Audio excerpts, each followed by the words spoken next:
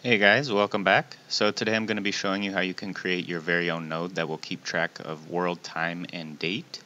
So if I hit play here, you guys can see we're at January 1st, 2019 at 12 a.m. And if I hit X, we can actually speed up the time.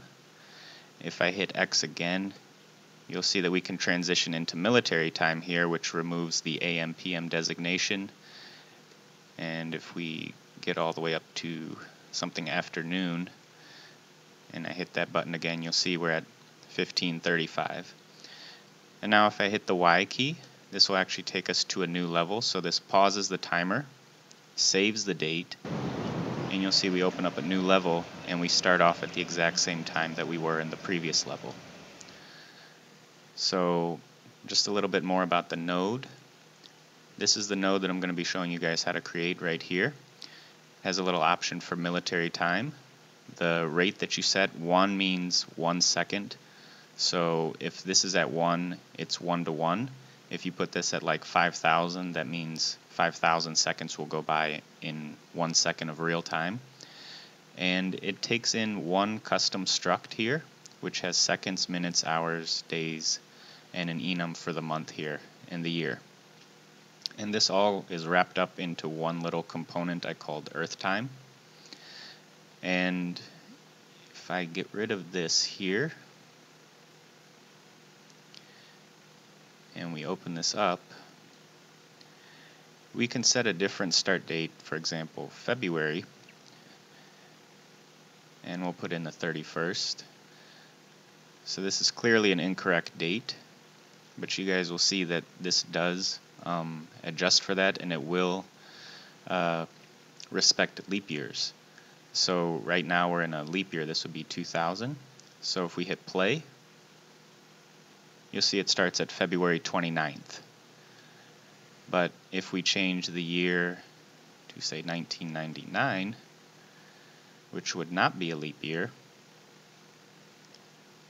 you'll see that we'll start on the 28th instead.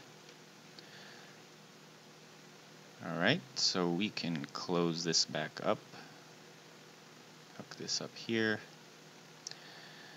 and some other functions that you guys will have access to, obviously all of the variables. So for user interface type data that you want, this will be the clock and this will be the date, and that's what we've been printing out on tick here. You also have a pause and an unpause function and a function to change the time. So if you want it to go faster or slower, you want to change between military and standard, you can do that. You can clear the timer here, and this function here will save the date. So this will output the same type of custom struct that you have. So you can just save this however you guys are saving your other variables and pull this back out when you need it and just input it right into this function here. Alright, so let's hop into a clean project and I will show you guys how to create this. So we'll right click here and we'll create a new C++ class. Go down to actor component, hit next, and we'll call this Earth Time, and we'll hit create class, and we will wait for Visual Studio to compile. Okay, now that Visual Studio has compiled, we'll start in our header file here, earthtime.h, and we're going to grab this class right here, class add code API. This will be the name of your project and whatever you named your actor component. So hit Control X, and we're going to put this up here at the top. And then we're going to come here into the code. We're going to start at the top, and we're just going to copy everything right down here until this last curly brace and above this dashed line here. We'll hit Control C. We'll go back into Visual Studio. Make sure you don't overwrite that first line, and we'll just hit Control V. And now what we're going to do, we're going to take this class here, Control X, get rid of some of this space, and we'll scroll down And we're going to replace this line that says class code test API. So we'll just hit Control V here, and it should now say class whatever the name of your project is, API, and then whatever you named your component. We'll now go into the C++ file here, and we're going to grab all of the code below this line now.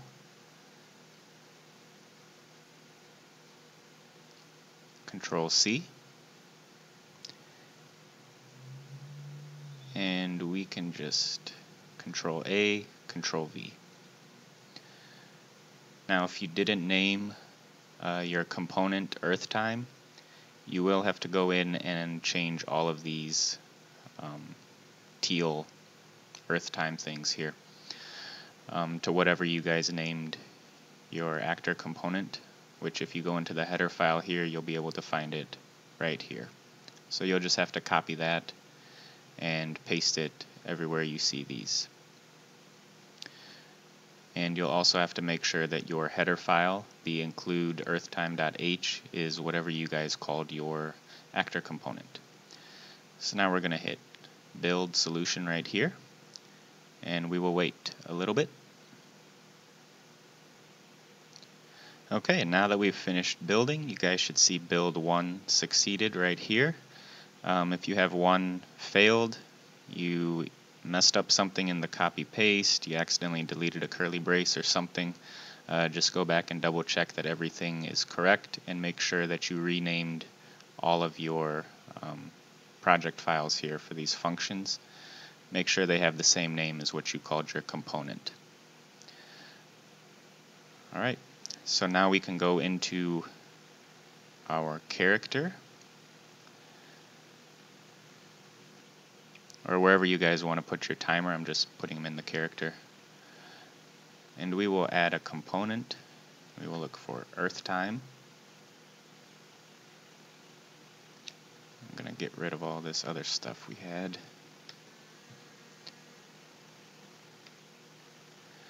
And we'll just drag out Earth time here. And we'll say call Earth Genesis. And we'll look for begin play. And we'll hook that up. I'm going to give this a rate of about 500, just so it's not crawling.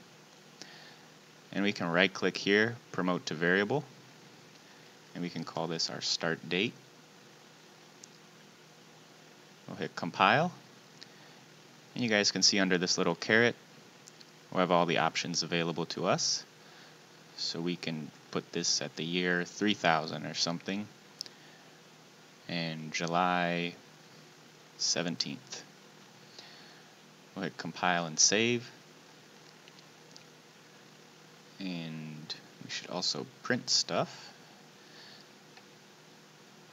Sorry, from Earth time, if we say get world clock and get world date,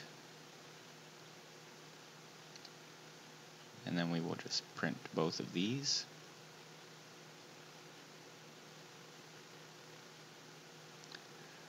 Off of tick.